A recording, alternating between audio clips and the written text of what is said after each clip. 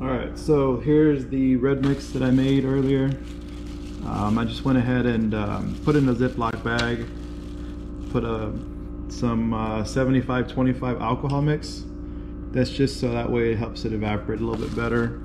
You don't want to get it too wet because then it's going to start to stick to the tools, and then also you don't want it to be too wet when it comes out, because it'll probably take forever to dry. But besides that, you just want to make it damp enough to where it'll actually hold together, but not super wet like when you're granulating. It's not the same. And then what I do is I just kind of fill the plate up to the top, and then I'm going to take the press former thing, and then I'm going to go ahead and press it down a little bit, and then that's going to give me the gap I need for my primer.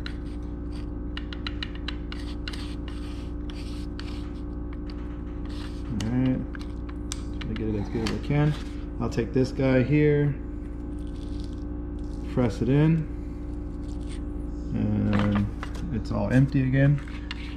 The star mix is already pressed down in there, and then I'll take my primer, a couple sprays in it, because this also has dextrin in it, and then I'll go ahead and just kind of mix that up.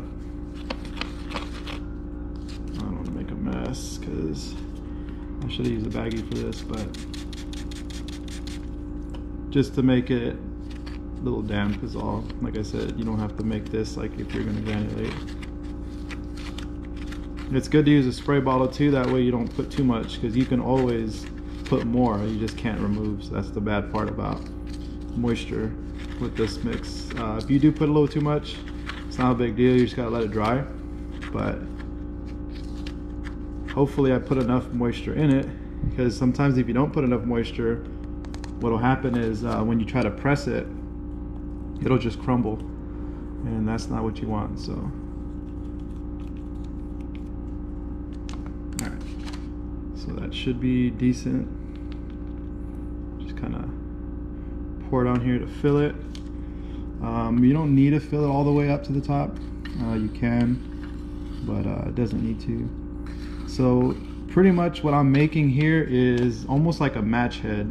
You're gonna have your star underneath, and then up top is gonna be the primer. So that's just, it's kind of like a match head, and then when the shell goes off or the rocket or whatever, it should ignite it, and I don't have to roll anything.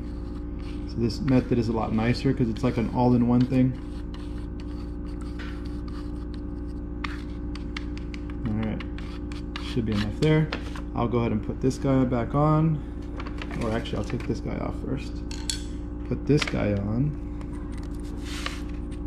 and then I don't really need these. I know that's to help keep the measurement of 3/8 or whatever, but I don't need it.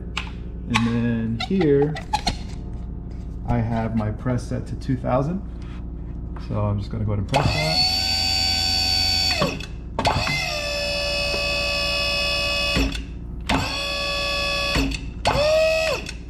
Okay, then what I'll do is I'll flip it over, and right there you see a very nice smooth star. That's all the red mix. I'm sorry, I'm trying to get my GoPro in the way. I'm trying not to do a lot of movements, but you just kind of scrape off the little edge right there. I have a putty knife, but I just didn't bring it out. So then what I do is I take my extractor. All these are 3D printed parts, by the way. There's nothing special about these. I just didn't want to have to pay extra just to get these, but I'll go ahead and see if it'll show you the extraction. And that's it. And then put this guy up, and then over here you just dump out your stars, and if everything worked out the way it's supposed to, I should have some nice stars with a red, or I'm sorry, a black top. And there it is. So you can see that it is a nice red star with a little black head on top. They're all the same, they're all uniform, so it looks nice. These, because I didn't put too much water in them, they're pretty firm, but they will break if you know, decide that you want to try to crush one. But I made 50 grams. That should give me, I want to say, about 32 stars. But these are it right here. Over here I have my tiger tails and my green stars. These I don't have any primer because I didn't remember to do the little trick that I did now. Some of these stars I have in here are tiger tails, but there's a little red stripe that turns it red. But this time I decided I'm just gonna go ahead and make my own red star with black powder tip. So I'll be doing testing on those so you guys can see if it works, or how well it works rather. Anyways, that's all for now. Thanks for watching. All right, so this is going to be my red star mix. Don't worry about that label, I need to take it off. I made about 50 grams because I didn't want to waste it just in case it doesn't work. This is the flare mix, or I'm sorry, the star mix. It's essentially my green mix, except for I used strontium nitrate instead of the barium nitrate. So I'm going to see if it works just by swapping out the main metal, and then we'll see if it works, or the main salt rather.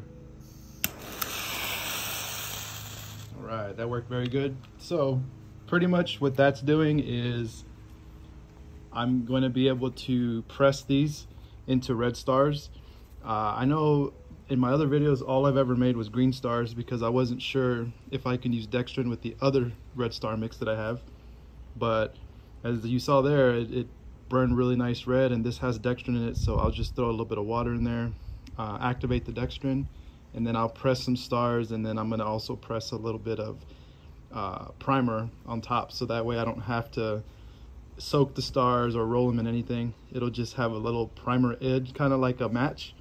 And I'll post a video of that as well when I get to it. This was just to show you real quick what that red looks like.